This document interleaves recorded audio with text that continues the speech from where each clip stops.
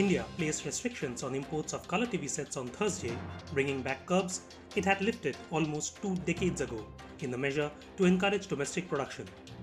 Imports of TVs in certain categories will now require a license from the government. The curbs are applicable to TV sets included in the other color category that covers LCD TVs among the goods. There is no restriction on monochrome TVs. The total imports under the restricted category in fiscal 2020 were $781 million. Of these, Vietnam and China accounted for $428.37 million and $292.48 million respectively. India has a free trade agreement with the Asian bloc that includes Vietnam. Electronics goods from China are suspected to be routed to India through the Southeast Asian country. The move would help stop the indiscriminate import of TV sets from China and other countries like Thailand and Malaysia through the FTA route.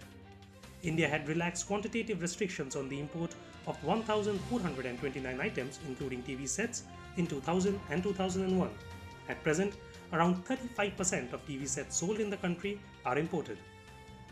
Which companies in India will benefit from these restrictions?